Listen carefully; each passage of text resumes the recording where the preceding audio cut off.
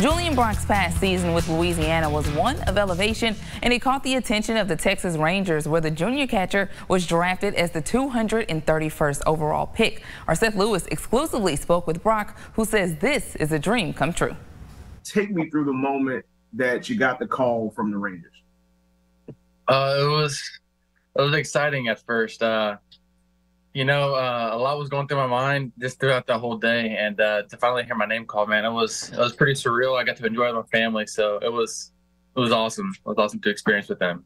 What was the conversation like? And then, what did they kind of communicate with you as far as like their expectations? They're just excited that they were able to draft me. I talked to a few guys from director of ops to farm director to kind of just director of scouting and whatnot. But they were all just very excited, for me to get in there, get going. For Rangers fans that obviously don't know you or don't know your game, like, what would you tell them they're getting?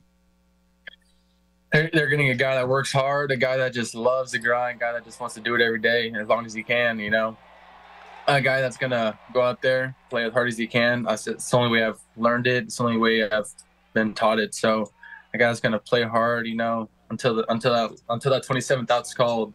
Obviously, you were one of 3 guys for the Cajuns that was selected in the draft.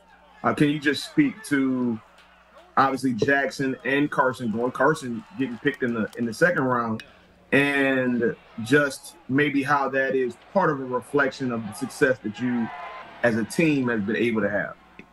It's definitely a mirror image of what we have as ball club. I'm excited to see where Rocco ends up and how his pro ball career ends up getting started. Same with Nez, I'm so excited for those guys.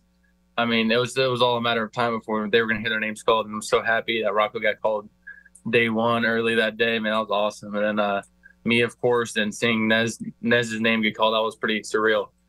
I think that's just kind of a small stepping stone of what this program can be able to do every year.